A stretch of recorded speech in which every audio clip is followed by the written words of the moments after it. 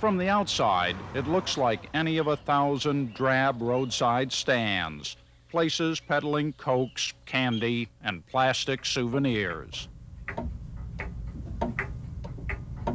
Inside, there's nothing plastic about it.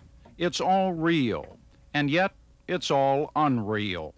It's a place where time stands still, where Ed Herberlein is, all at once, mayor, master, and child in his turn-of-the-century village. The Tuttle and Spice General Store and Museum, he calls it. Oh, well. It's a collection of old-time shops filled with a lifetime collection of this and that, and all of it the way it used to be, precisely the way it used to be. Wrong way.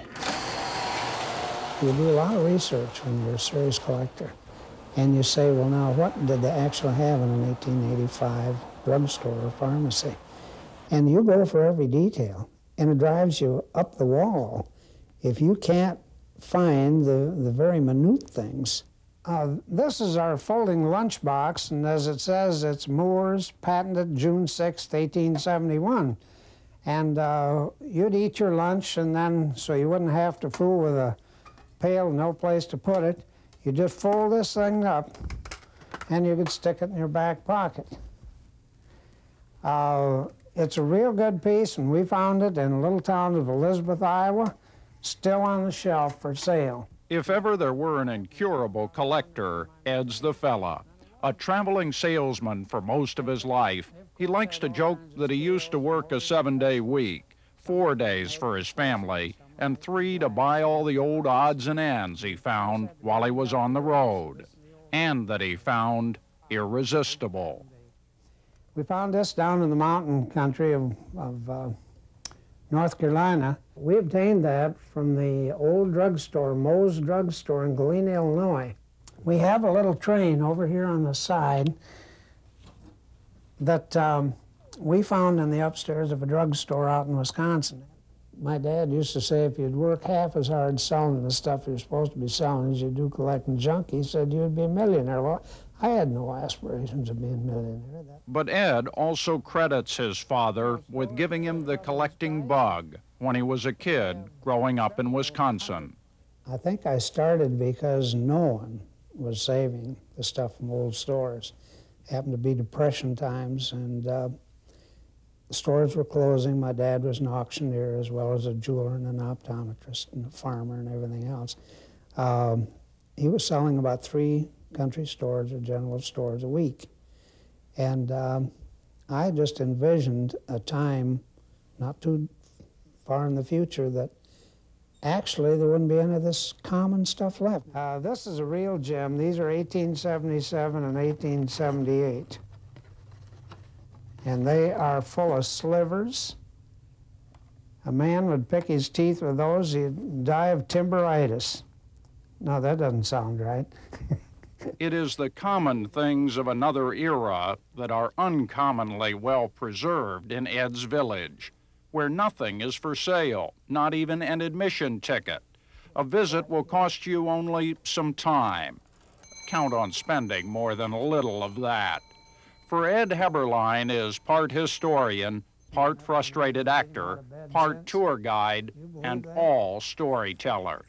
This is Dr. Foot's eye sharpener, and I'm going to tell you how they use it. They moisten these cups, put one on either eye, put the stem in your mouth and suck on it, and it sharpens your eyeballs. Now, if you believe that one, you can send Dr. Foot $1, and you can probably get one too.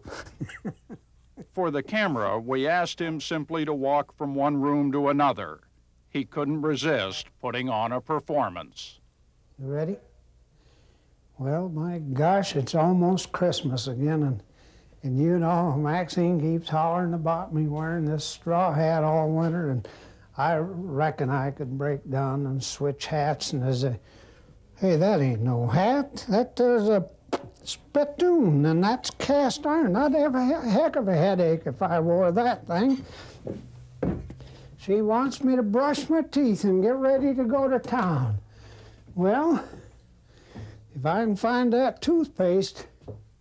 Did we mention that Ed likes to tell stories?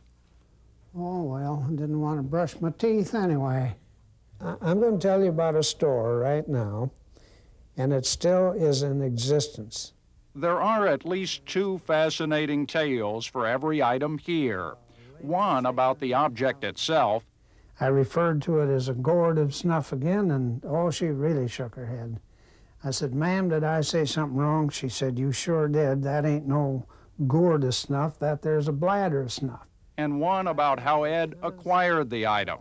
Oh, I gotta tell you this one. And so planned to arrive early and spend the winter. Probably one of the most interesting and one of the oldest toys in wheel goods is that touring car, the blue touring car up there. That's a friction drive, as they call it. You push on it and then set it down and it'll run. We have bicycle lanterns. Here's a little bicycle lantern. Have the red on one side and the green on the other. A bullseye lens on the front. Ladies' spittoons. This is a China spittoon, and when she was working in the kitchen, she'd just open up the stove, spit in the stove. But when she had company and went into the parlor or the living room, she'd carry this hand spittoon. Then, of course, it always had to be emptied. They just poured out the spout here.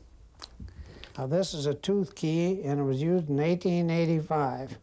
Now, you know it's going to be painful, so what we probably should do is give you a shot. And this drugstore is just filled with things that cure just about anything.